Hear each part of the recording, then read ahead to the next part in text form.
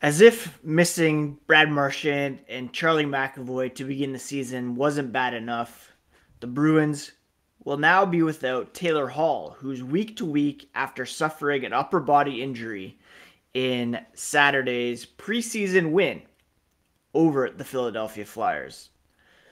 We're going to talk about the injury and who's up next in terms of playing time here on today's episode of Locked On Boston Bruins. You're Locked On Bruins, your daily podcast on the Boston Bruins. Part of the Locked On Podcast Network, your team every day.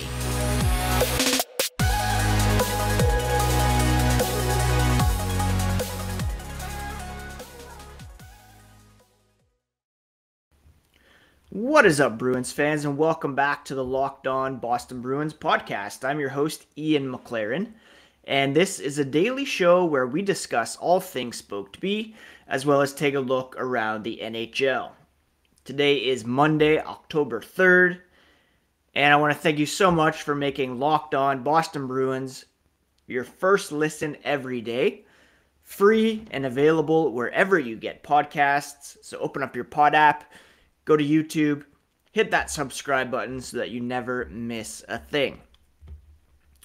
YouTube subscribers will get some bonus content through the season as well in the form of immediate reaction to breaking news, as well as post-game reactions as well. If you're on Twitter, Instagram, you can find the podcast at Locked NHL Bruins, and you can find me, my dad jokes, and hockey tweets at Ian C. McLaren. I hope you all had a great weekend. I hope you enjoyed getting outside, the fall weather, a Bruins preseason win over the Philadelphia Flyers. But there was some bad news from this game as Taylor Hall is listed as week to week with an upper body injury. He was hurt during the game against the Flyers on Saturday. Jim Montgomery said it's a bit more significant than they had expected. Fabian Lysell was also banged up in that game. He took a hit from Rasmus Ristolainen that forced him to make an early exit. But word is he is feeling okay and should be ready to play in another preseason game. Probably not tonight against the Devils, but maybe Wednesday against the Rangers.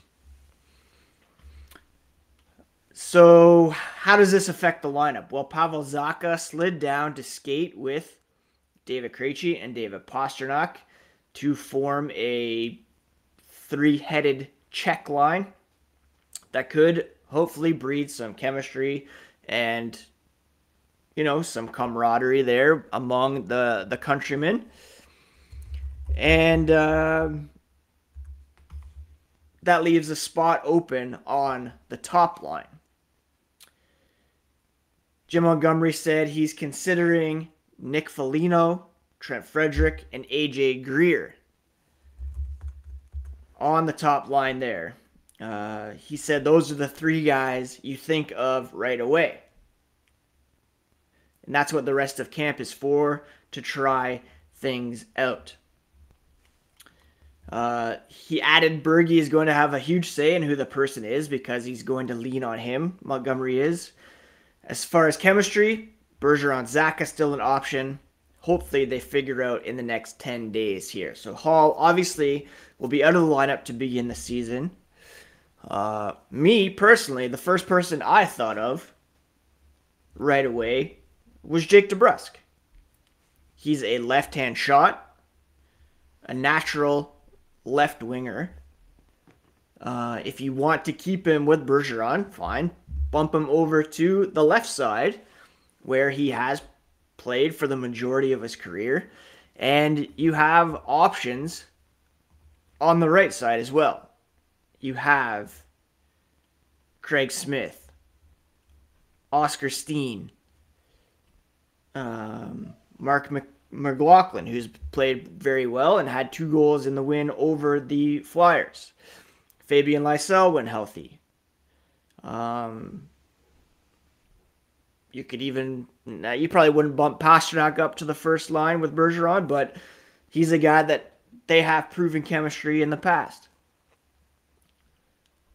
So it's interesting to me that Montgomery defaulted to filling in the left side with a bottom six forward in a Foligno, Frederic, Greer, guys who are kind of on the bubble in terms of being on the roster to begin with, instead of perhaps a more natural decision, which would be to, or natural move, putting DeBrusk back on the left side and putting a right winger up on the top line. Again, Smith, Steen, McLaughlin, who's had a pretty good camp as well. No disrespect to A.J. Greer. He's looked fantastic so far in Bruins training camp, but there's a reason he was available to the Bruins. He hasn't quite been able to show that he can stick at the NHL level with his previous teams. Nick Foligno, to suggest that he's a top-line player still, is quite far-fetched. And I'm not sure that's in Frederic's DNA either, to be a top-line guy. So we'll see how it shakes out. We'll see, what kind of lineup they ice tonight. The Czech line I love. I think Zacha's looked very good, but if you look at Devils Twitter, you can see that they're kind of guffawing, having seen Zacha in the past and knowing that he wasn't quite able to pop in New Jersey. Hopefully playing with Pastrnak, Krejci will elevate his game.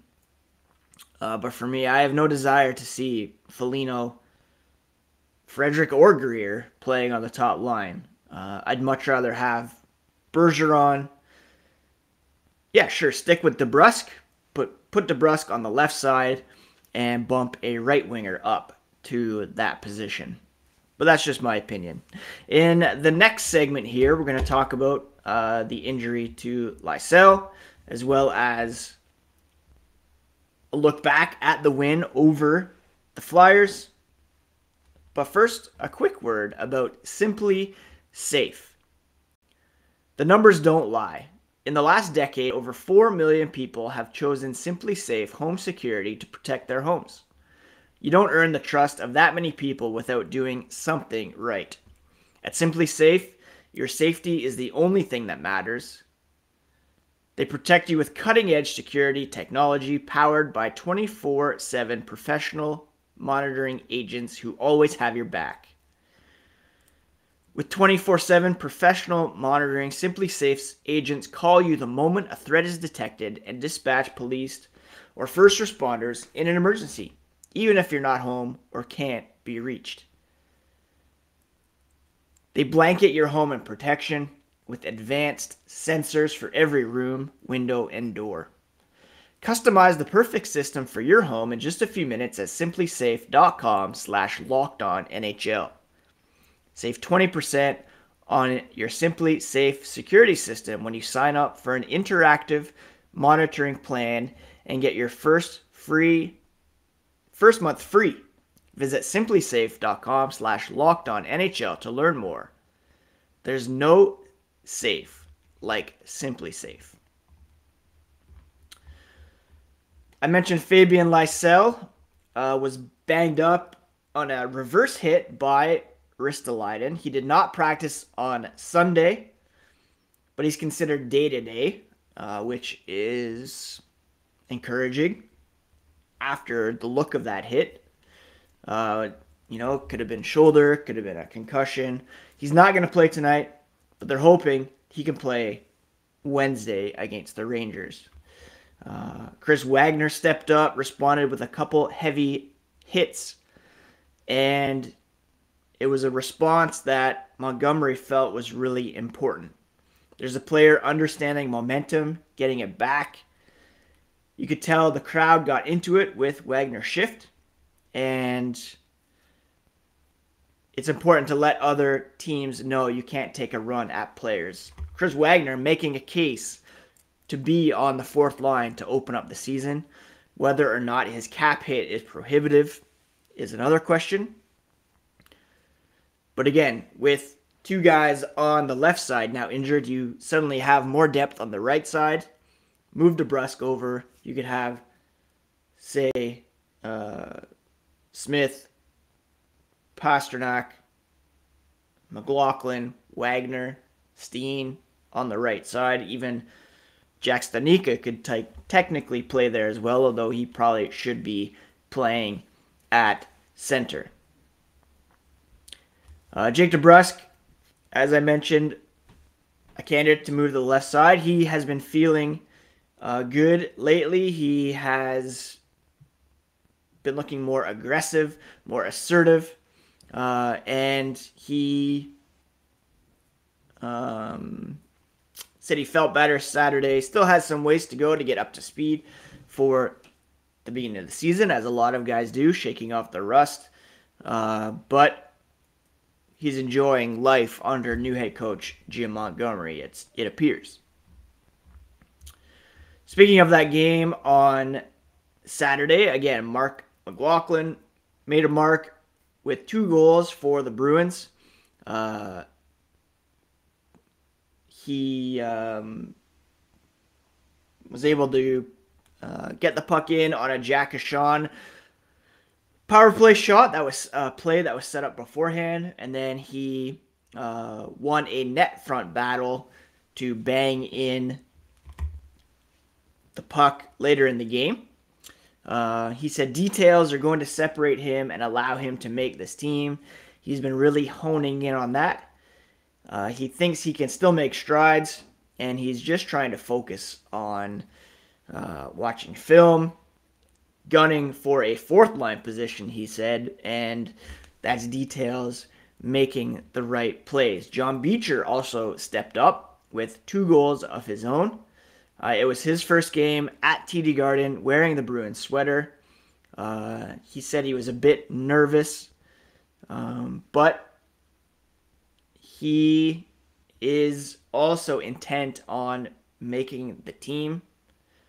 And it's good to learn some of these lessons in the preseason. Now, there's been a lot of talk about putting some young guys on the roster or sticking with some vets. Obviously, waiver exemptions play a big role in that. Guys like Beecher, Lysell, McLaughlin, Lauko, they're able to be sent to the AHL without having to go through waivers, whereas your Oscar Steens, your Trent Frederics, Jack Stanika, they all require waivers to be sent down. Of course, as do Chris Wagner, Thomas Nosek, Nick Foligno. So the question is, do you risk sending some guys down and losing them via the waiver wire, which is a real risk with a Stanika for sure, Frederic, Steen to a lesser degree? Or do you try to send guys down, veteran guys, try to find new homes for them before trying to send them down and going from there? It's a big question that needs to be answered by Jim Montgomery and the coaching staff, management, before next Wednesday's season opener.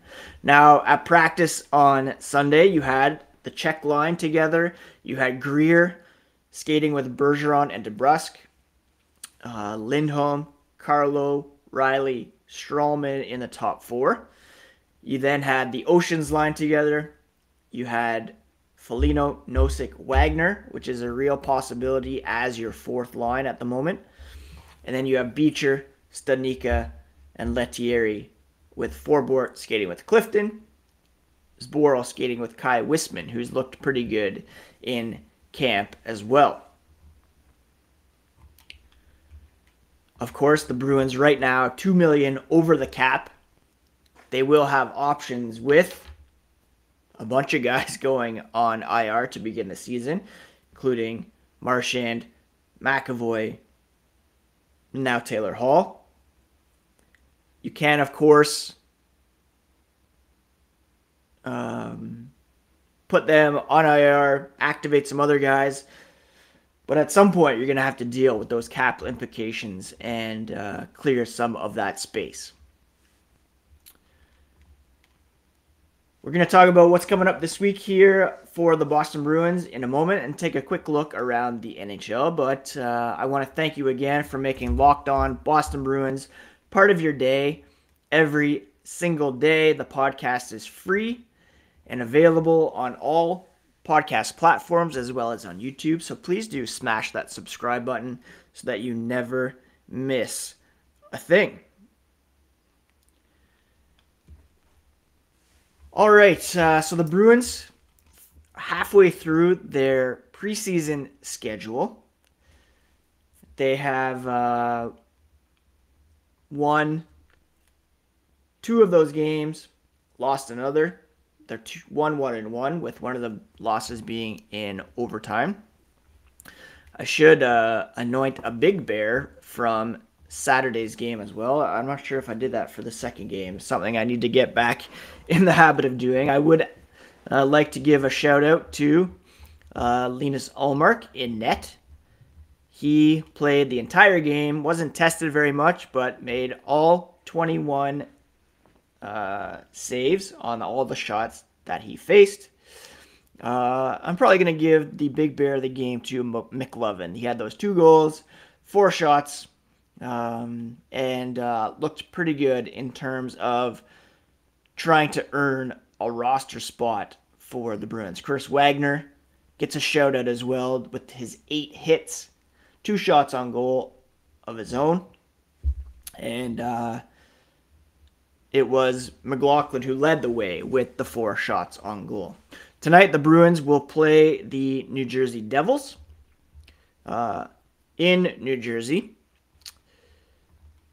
Following that, they'll be in action Wednesday against the New York Rangers. That game will actually be on TNT as part of a preseason doubleheader with Dallas, Colorado going after that. And then they'll wrap up their preseason schedule on Saturday with the home game against the Devils.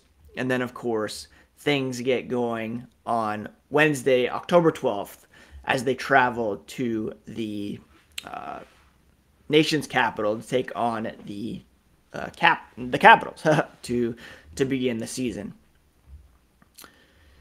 Don't forget, the season technically begins a bit earlier with 2 games being played over in the Czech Republic.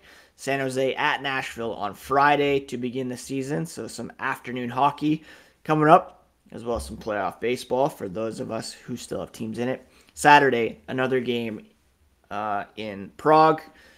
And then the regular season gets underway officially on Tuesday, October 11th. The Rangers taking on the Lightning. Vegas taking on the Los Angeles Kings. So the big news for the Bruins, Taylor Hall, week to week. I talked about him last week with the Locked On Sens guys about how he is a, not a breakout candidate, but maybe an X factor for the Bruins in terms of fantasy. You obviously want to bump him down your list a little bit. However, you can put him on IR to begin the season and be confident that he'll put up some points when he does indeed return. I have my keeper league draft tonight. In that league, I had traded Hall for McAvoy, both of them on the shelf. It's a salary cap league, and I've been doing a lot of research. Not sure if I'll add any Bruins, but Jakub Zboril, I think, is a guy who could be impactful, especially in a cap league for the Boston Bruins. Anyways, I hope you are all doing well. Had a great weekend. Tomorrow on the podcast, we will talk about the preseason game against the Devils.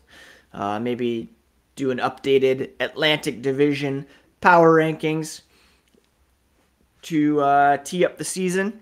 and bring you all the latest on the black and gold. This weekend, I had a great chance to get out for a couple walks. It was a busy weekend with the boys, basketball, hockey, birthday party. Watched House of the Dragon last night, which was fantastic. Watched Rings of Power on Friday night, which was also fantastic. And yeah, October is like my favorite time of the year with hockey starting up. Those of us north of the border getting excited about playoff baseball. And yeah, just Thanksgiving coming up here in Canada this next weekend. And going apple picking this week, picking up some cider. So it's a good time of year. I hope you're all doing well, taking care of yourselves, taking care of each other. And we'll talk to you again here tomorrow on the Locked On Boston Bruins podcast. Part of the Locked On Podcast Network, your favorite team every single day.